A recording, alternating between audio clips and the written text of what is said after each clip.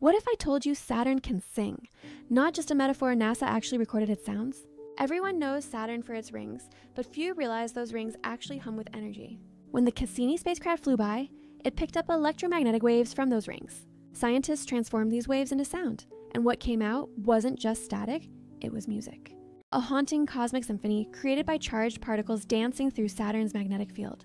But here's the catch. Those beautiful rings are slowly dying. Saturn's gravity is pulling the rings in, turning them into icy rain that falls onto the planet. In about 100 million years, Saturn's iconic rings will have vanished, leaving a bare planet behind. It's like watching a masterpiece slowly fade away right before your eyes. Inside Saturn lies something even more mysterious, an ocean of metallic hydrogen spinning beneath the surface. This deep ocean spins faster than the layers above, messing with Saturn's day length by several minutes sometimes. Imagine if your clock just decided time worked differently today. That's Saturn's unique rhythm.